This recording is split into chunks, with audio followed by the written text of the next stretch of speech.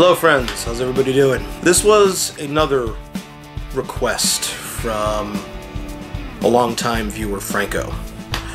Hey Brian, talk about some of the later Monkees albums.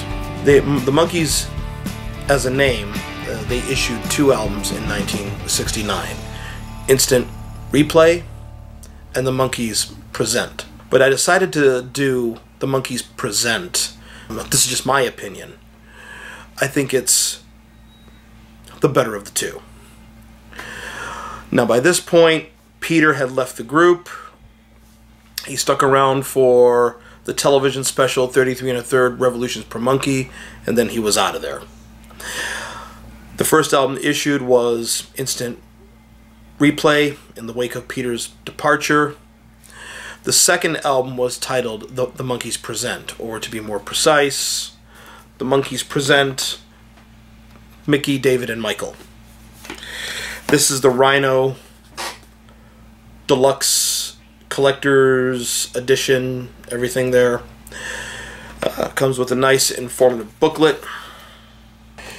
You get a 45 RPM single of Mickey's song Mommy and Daddy, and Mike's song Good Clean Fun in alternate mixes, and a total of 3 discs. The album plus bonus songs, and 2 discs of bonus and outtakes. All of the discs are filled to the CD maximum limit of 80 minutes, so you get a lot of good stuff here.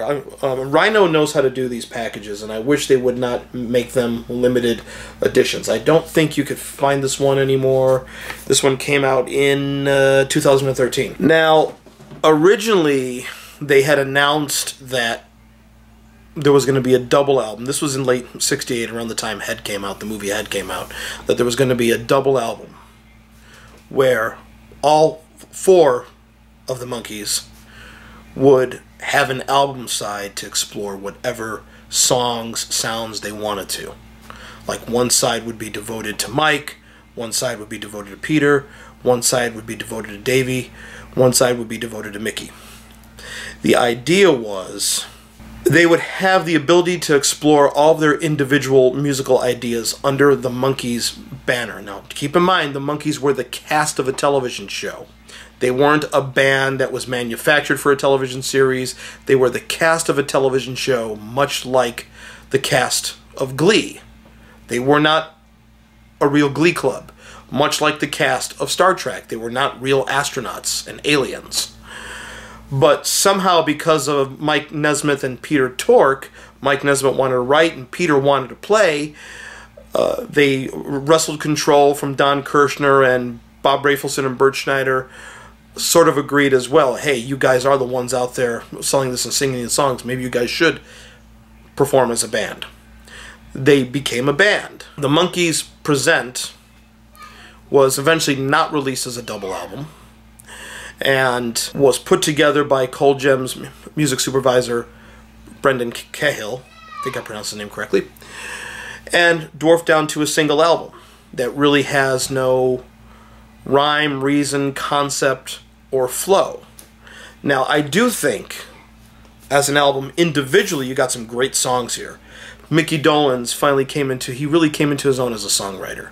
You have the opening track, Little Girl, Bye Bye Baby Bye Bye, and of course the biting social commentary of Mommy and Daddy. Cold Gems by this time gave them creative control, or they basically said, you're on your own, boys, good luck. So they really didn't care. So back during the heyday when the television show first premiered, to release a song like Mommy and Daddy with the biting social commentary on there, ask your mommy and daddy, what are these little yellow pills, and stuff like that, it would have been axed immediately. But here, yeah, they got away with it, or Mickey got away with it. And Davy, in collaboration with a friend of Mike Nesmith's, Bill Chadwick, he was writing some very good songs. His style was Broadway pop, is what he called it. Mickey's style was more sort of like psychedelia, mixed with a bit of R&B and blues. Mike was country rock and sometimes 1920s ragtime big band is where he was. But Davey wrote some of his best songs on here with Bill Chadwick. If I Knew and a French Song are definitely standouts. Mike was being Mike. Good Clean Fun, I think, is a great country rocker, but the anthem on this album, which was started when Peter was still in the band, is Listen to the Band. Great song, great anthem. And there's also two Tommy Boyce and Bobby Hart leftovers from 1966 that Tommy Boyce and Bobby Hart went in and added some additional overdubs to. So, looking for the good times and the novelty song, Ladies Aid Society, not one of Boyce and Hart's best in my opinion. Ladies Aid Society sounds like a song Herman's Hermits would do. So really you have an album here that sounds like what it is, three individuals. Now a lot of people, especially us Beatle maniacs, a lot of people run with John's assertion that the White Album was essentially four solo artists. I don't agree with that, because honestly, if that's the case, I think the Beatles were a lot closer musically than they would lead us to believe, because it sounds like a band album. This sounds like, you could tell there was like no interaction between any of them. Mike submitted his songs for the album, Davey submitted his songs for the album, Mickey submitted his songs, their tapes, and it was up to Brendan Cahill to put together an album. The double album, no longer feasible.